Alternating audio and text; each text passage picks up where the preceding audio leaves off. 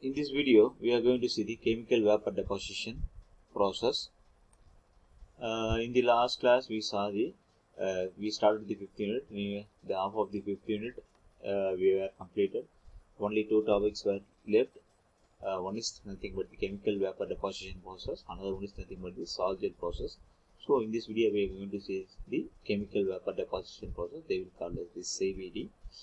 CVD involves the dissociation and or sometimes it's called chemical reactions of gaseous reactant, gaseous reactant in an activated environment. Like activated environments are like heat, light, plasma, followed by the formation of a stable solid product. Here you can see this, some solid products are burning, so that burning is called with help of the heat.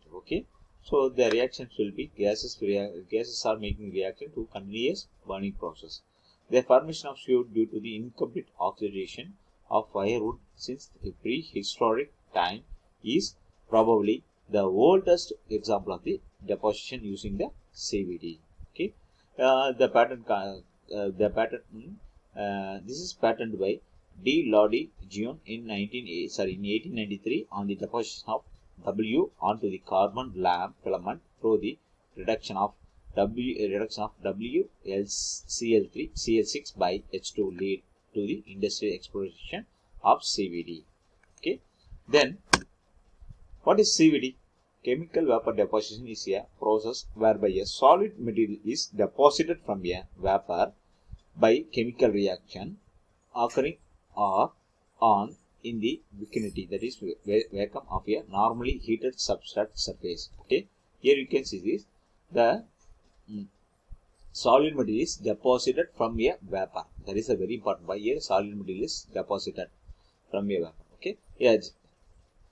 Solid material is obtained as a coating or a powder or a single crystal. So by varying the experimental condition, substrate material, substrate temperature, composition of reaction gas mixture, total pressure gas flows, etc., that will be give us a material with different properties can be grown. So chemical vapor deposition is the example of solid vapor reaction. Next, the main components of the chemical vapor reaction. Chemical vapor reaction. The role of the this component is to generate vapor precursors and then deliver to the reactor. The design of the CVD reactor depends on whether the starting material is solid, liquid or gas. The sub-limitation of a solid precursor depends on the surface area of the solid and contact time. Liquid sources of and use a bubbler to vaporize the reactant and a carrier gases like a H2 or inert gases like argon to transport the vaporized reactant into the reactor. Then here you can see this, the reactor, CVD reactor, hot weld. There it will be given as two types. One is hot weld reactor, another one is cold weld reactor. Here in the substrate like a vapor, substrate like a vapor. Here you can see this, that is substrate, or they will call as the vapor, and the walls of the reactor are heated continuously. They will heated.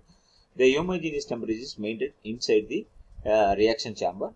So the source material will be sent into the inside the reactor. Due to that, some reaction will be taken place. Then after the reaction, it will be sent out. Then what happened? The main disadvantage of these hot weld reactors, the contamination will be takes place to the source material. But the carrier gases comes the source material directly.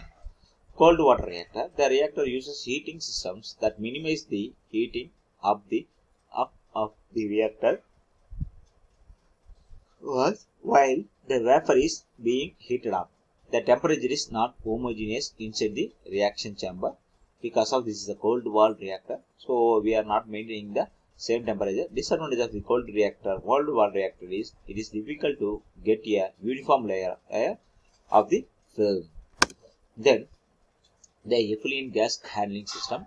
The component consists of a neutralizing part of the exhaust gases and or a vacuum system to provide the required reduced pressure for the CVD process that performs at low pressure or high vacuum during deposition.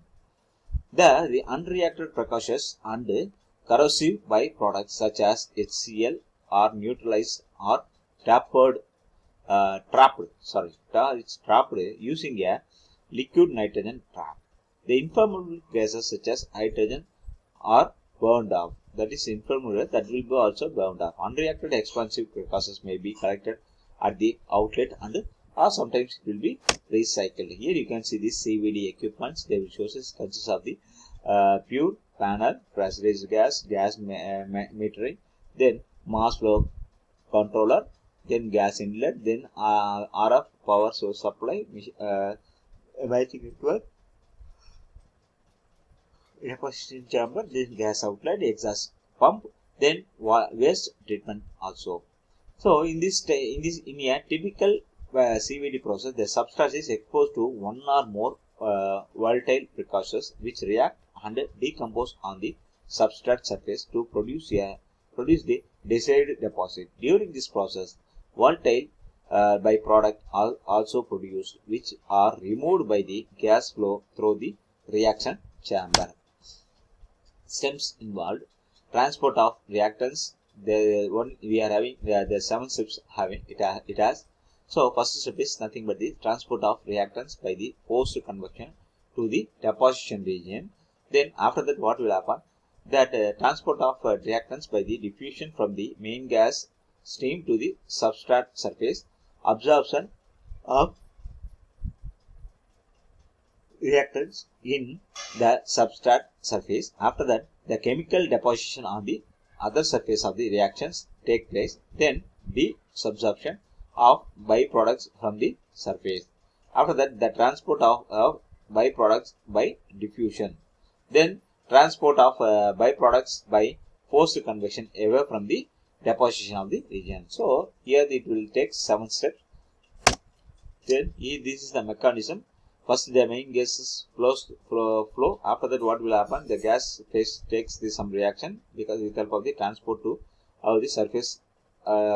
Takes some transport to the surface after the reaction phase. So if the surface diffusion will be takes place with help of the absorption of film precursors. Then some of the desorption of precursors will be go upward direction. Then nucleation and isolation growth will be occurs. Then finally the desorption of the voltage surface reaction products are come outside. Then types: low pressure CVD, then metal organic CVD, photon laser CVD, then plasma inertial CVD, then atomic pressure CVD. This is the various steps of the CVD process. Then first we are going to see the atomic pressure chemical vapor deposition. It works at atomic pressure. It is used to deposit a various layers of the material, typically several micrometers thick, onto the vapor or other substrate of other type of the substrate. It is also used as a surface finishing process for items such as tools and turbine blades to improve the lifetime and performance. Since a vacuum system is not required, this atomic pressure chemical vapor deposition system have relatively low operating cost. It has a inherently overutilization and extremely susceptible to oxidation due to the greater gas density and residence time. Then now we are going to see the low pressure chemical vapor deposition. Here the coating exhibits excellent uniformity, high purity and good step coverage. It works at subatomic pressure.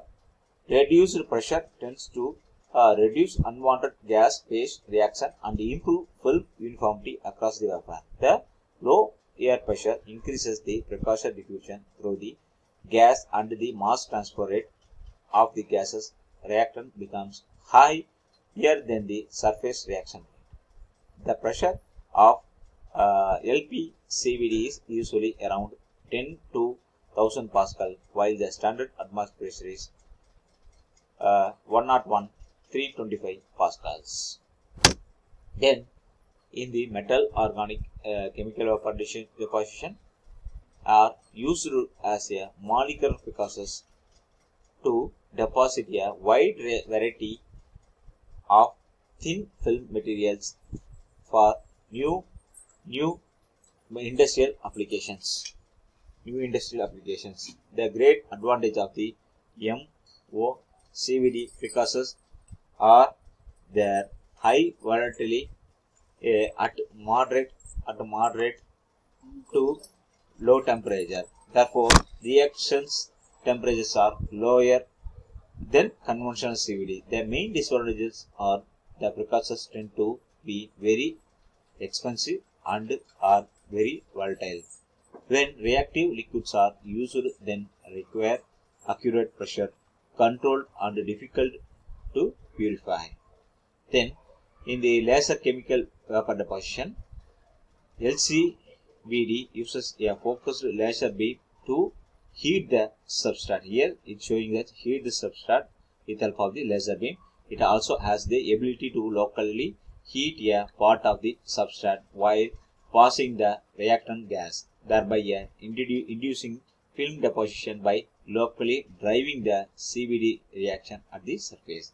It is used to deposit microscale solid patterns or three-dimensional structures on the surface of the substrate by localized single-step process. Next, plasma enhanced chemical vapor deposition. It is used to deposit silicon oxide, silicon nitrate. Then, like that, silicon nitrate formations or silicon oxide with nitrate and amorphous silicon films. Plasma can be used to decompose a molecule that will not decompose the reasonable elevated temperature. It can be used to decompose the thermal unstable molecule, but at a much lower temperature only. In plasma, the CVD substrate that cannot tolerate high temperature, such as polymers, can be used, whereas substrate temperature ranges from 5 up to 500 degree only. It starts with 100 degrees Celsius. Then advantage: CVD films are generally quite conformal. The ability of a film to uniformly coat a topological complex substrate. Then high purity can be obtained, high density, nearly 100% of theoretical value. Then material formation well below the melting point, economical in production, since many parts can be coated at the same time. Then disadvantages are chemical and safety hazards caused by the use of toxic, corrosive, flammable, and also explosive precursors. Okay, therefore extra steps have to be taken in the handling of precursors and in the treatment of the reactor exhaust.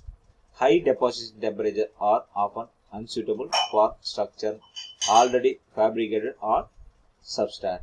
Restriction on the kind of the substrate that can be coated. It leads to stresses in film deposited on material with a different thermal expansion coefficient, which can cause mechanical instabilities in the deposited films. Okay, then applications are coating for a variety of applications such as wear resistance, corrosion resistance, high temperature protections, semiconductors and related devices, integrated circuits, sensors, and optoelectronic devices. Such things that we can use. Fiber optics, fiber optics. In the fiber optics applications also we will be using.